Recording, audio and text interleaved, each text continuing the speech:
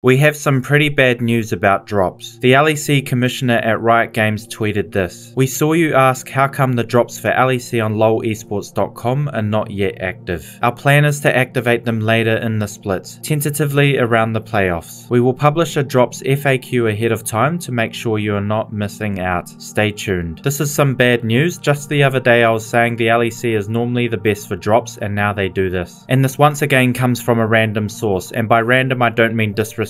I mean a lot of important info is hidden in random places all over Twitter and Reddit, so there's no way you would know about this unless you use these websites and follow all these accounts. People have already wasted a lot of time trying to get drops because the streams will have a blue tick saying drops enabled. They should just have a red cross if they know they aren't dropping anything. And according to the wiki, the LEC playoffs are scheduled to start on February 21st. I'm not sure about the other regions, but I wouldn't bother with the LEC until the playoffs. Thanks for watching, see you next time.